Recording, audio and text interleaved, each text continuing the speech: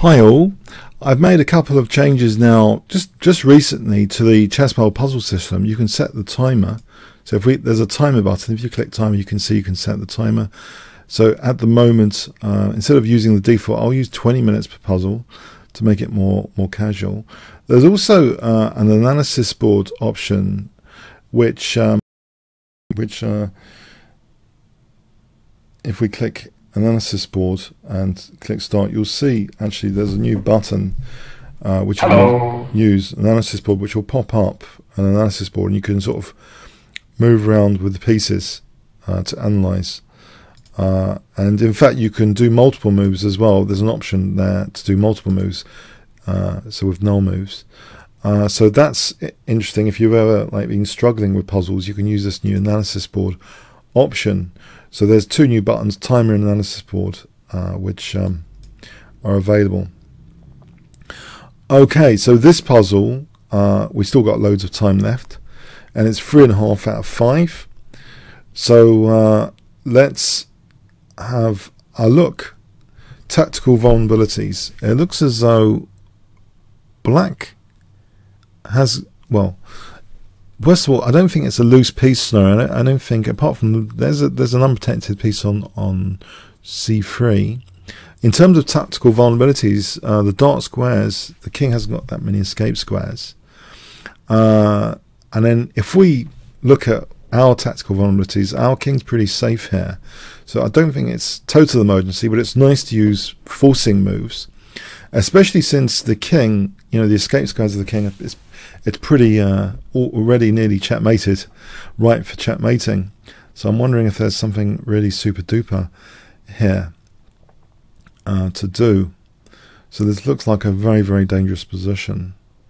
Now if we start our search by looking at forcing moves here, what are good forcing moves?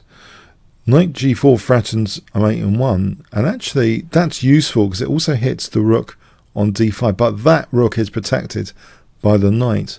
So actually after knight g4, maybe just bishop takes g4, and I'm not sure much has been accomplished.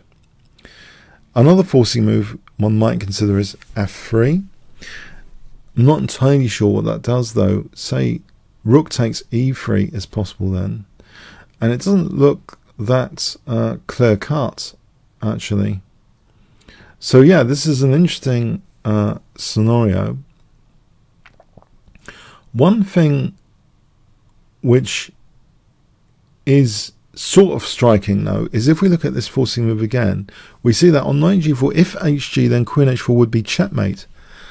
So it's unfortunate that bishop takes g4 that we haven't got another forcing move there. For example, well, yeah, to sort of open up the h file, but it looks as though that kind of theme is evident now. If we can only somehow get something to play a check on the h file here because of that escape square being covered. So how would we arrange that? We could consider a deflection of this rook away. Rook takes d6. So if rook takes d6, that does mean now perhaps that knight g4 is more interesting. But again, bishop takes, we're not achieving anything because queen takes, pawn takes. That pawn is stopping rook h5. So that's fascinating. It's kind of fascinating anyway. So okay, this could be tricky. This could be tricky. Let's see. What we could do though on that same theme is perhaps try and pin the bishop in advance so that bishop g4 is not possible. So I think we're picking up some ingredients here by analysing a combination of analysing the position and trying to sort of find tactical vulnerabilities. But I think some extra ingredients for what would be effective is arising here. We can see that if that bishop wasn't able to take on h5, or this rook wasn't able to take on h5, if these two guys were knocked out, we'd be onto something here. And I'm wondering, what about if we did play okay, so that's what I'm wondering about, if we could take away these guys. Let's have a look at knight g4 again. Bishop takes. That really is a snag, isn't it? F3. Let's imagine bishop takes optimistically. Yeah, but we also, yeah, we have rook takes e3 there. Wow. Okay.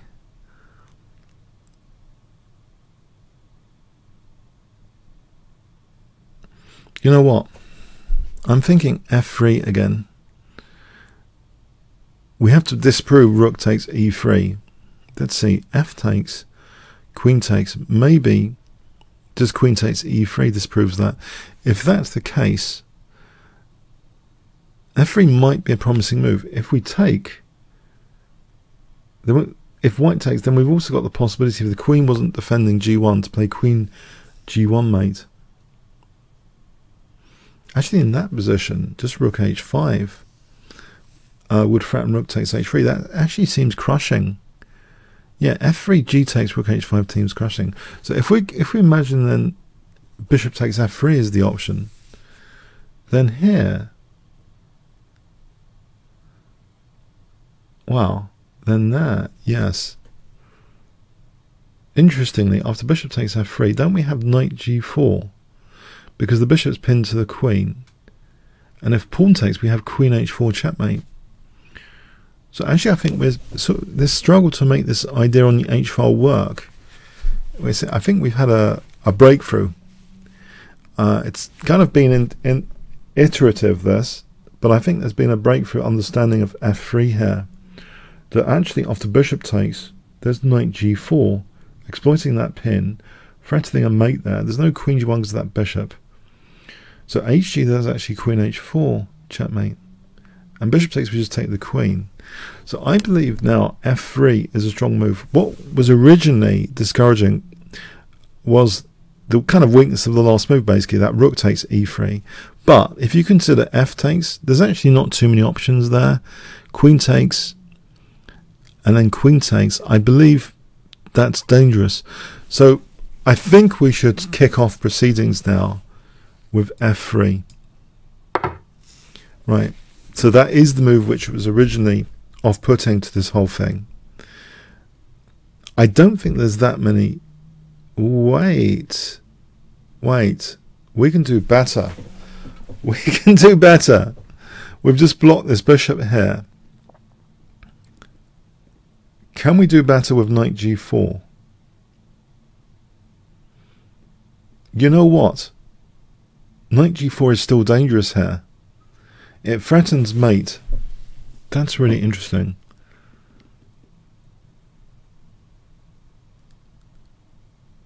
That really is interesting. It is a very, very forcing move, threatening mate. If hg check, king g1, we've got f2 check there, winning the queen. So yeah, knight g4 here seems exceptionally interesting. On queen g1, this is probably a snag, right?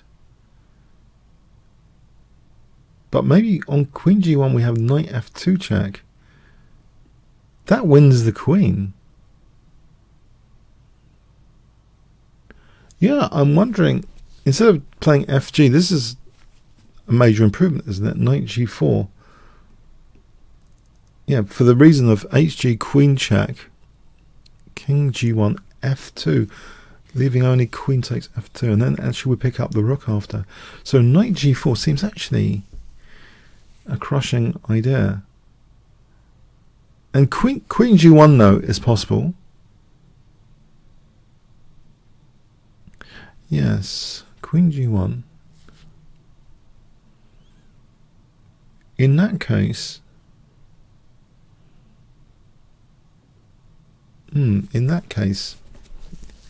as I mentioned, knight f2. Let's not forget the analysis. Knight f2. So yeah, knight g4. Yeah, just I think knight g4.